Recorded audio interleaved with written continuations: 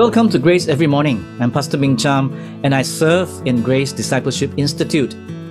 The application question for Deuteronomy chapter 34 is, how will your life end? This chapter closes not just the book, but the life and ministry of Moses, the servant of God. There is a tinge of sadness and regret as Moses was given a final view of the promised land. But because of his rash disobedience, God disallowed him access. What an irony. He gave his life to lead the people of Israel out of Egypt and through the wilderness for 40 years with the expressed purpose of entering the promised land. This chapter ends with the sons of Israel poised to enter that promise, but without Moses, their esteemed leader. The key verse that I have chosen is verse 4. Let's read that together. Then the Lord said to Moses, "This is the land I promised on oath to Abraham, Isaac, and Jacob when I said, I will give it to your descendants. I have now allowed you to see it with your own eyes, but you will not enter the land." Moses was God's prophet without equal. God spoke to him face to face. God used him to perform all the mighty signs against Pharaoh. And even in his advanced age of 120, his vigor and eyesight were still strong. For all that he had going for him, he himself could not go into the promised land. Like Moses, every one of us is unique and hence irreplaceable. But that does not mean that any of us is indispensable. If Moses could not lead the people of God into their promised land, the Lord had Joshua waiting to take over that leadership.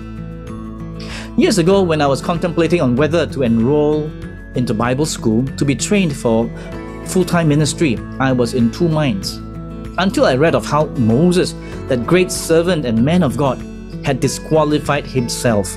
I realized then that the Lord was giving me the privilege of serving Him and inviting me to participate in the great adventure of ministry. And that if I were not keen, He had many others waiting in line to take my place. From that moment, I never took my calling for granted, but treasured it as a gift from God. I'm glad I answered the call, for only then could I have seen how God has led me through these years, how He was faithful and how He has been faithful to me. When my life ends, and definitely it will, I want it to end without regret, knowing that I've obeyed my Lord as best as I could. So how will your life end? Fully experiencing the fulfillment of God's promise for your life, or only partially? Let us pray. Dear Heavenly Father, we thank You for the calling, the unique calling that You have for each of us, Your servants.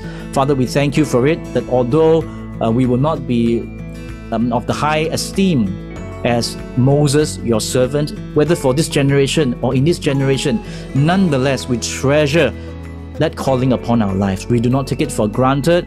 We know that, God, You have called us to participate with You in this great adventure of ministry. Help us, Lord God, not to think that we are indispensable in any way, because there are many more that You can easily call. So we thank You for the time You have called us to and the task that You have called us to. And we pray that, God, each day by day, that we will fulfill it to the best of our ability and capacity, so that at the end of our life, we can say without regret, without a tinge of sadness, that, God, all that You've given us to do, we have done.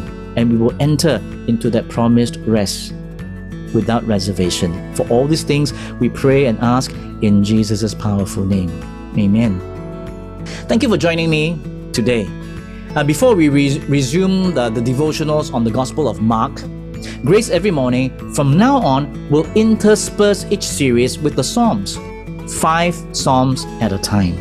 So we see you again on Monday, October 11th, for the special devotional on Psalm 1. Until then, do make your life count for the Lord. The Lord bless you.